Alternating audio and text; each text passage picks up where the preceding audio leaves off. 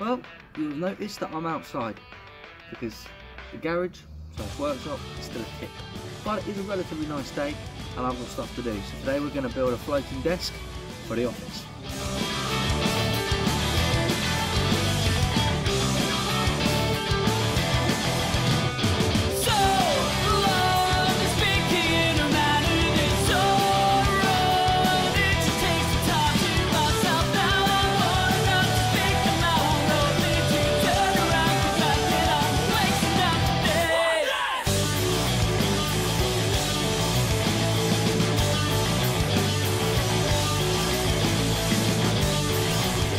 Essentially the design for this desk is just a simple box. I'm just pilot drilling the holes for the screws just so I ensure that they're exactly the same on both sides and everything's square and rigid.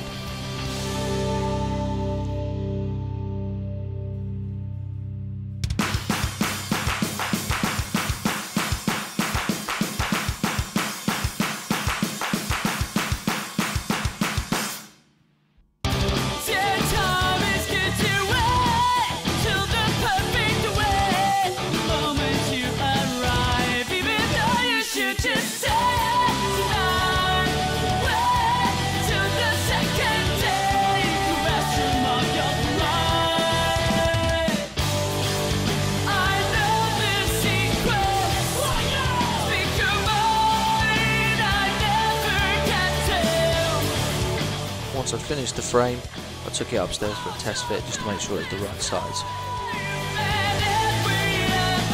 Just checking the size of the frame with the size of what I thought was going to be the bottom. Due to some changes in the design, it turned out to be the first layer of the top.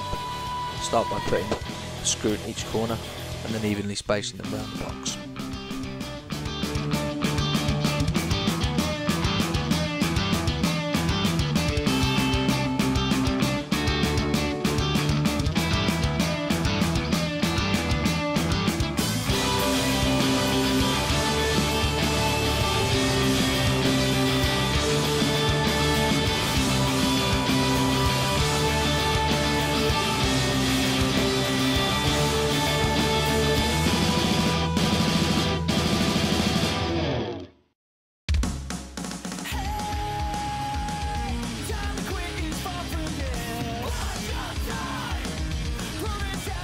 I plan to have some cross beams inside the box for additional support, so I'm just sawing them up now. I marked them out a little bit bigger than I needed them, just because I wanted a really nice tight fit. That didn't turn out to be the case at all, and you'll see why in a minute.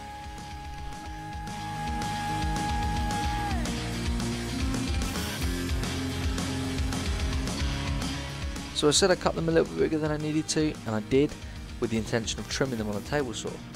But as I've said many times before, the fence on this table saw is the worst thing in the world. It moves when it shouldn't, you can't always tell when you're cutting, especially when you're cutting a really thin strip.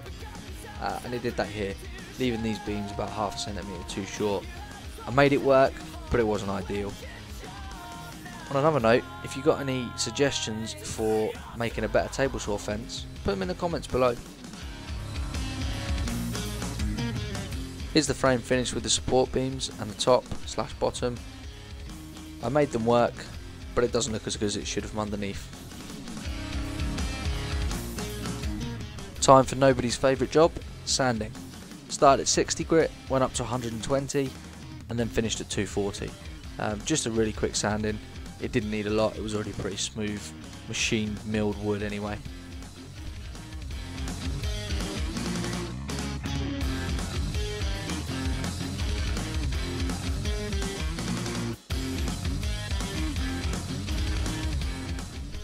Painting is another job I personally dislike, just find it really time consuming. I'm using some Ronseal anti-mould paint just because it was what I had. I didn't want to spend any more than I already had on this build.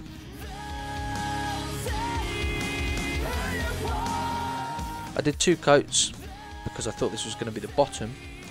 I was going to do 3 on the top, and here it is after 2 solid coats.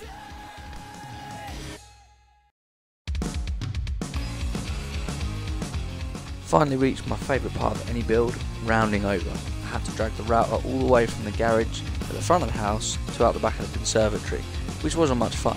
And as it turned out, Neva was putting a round over on a board over 2100mm in length. Took me a while, but I got there in the end. I then proceeded to put 3 coats of paint on this, as planned.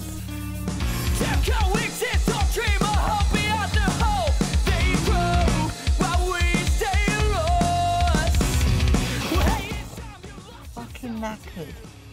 So I'm sat here editing this now, and I've just realised I need to put a bit in about the changes I have to make.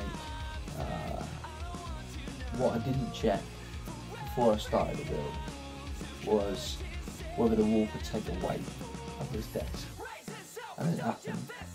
2 of the 3 contact walls were just drywall, plasterboard stuff.